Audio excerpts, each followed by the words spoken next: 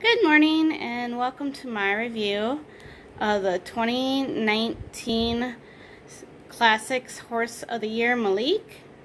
It's in Breyer's new Classics Arabian mold, which is absolutely stunning. High detail on the face, on the mane. Tail is beautiful. Got a really beautiful face. The camera doesn't seem to be focusing too well on the face. I'm not really sure why. There's his neck. So yeah, he is quite amazing. And I look forward to seeing many more Arabians. I know this year they have a decorators. I'm not a super fan of decorators, but I really do love this mold.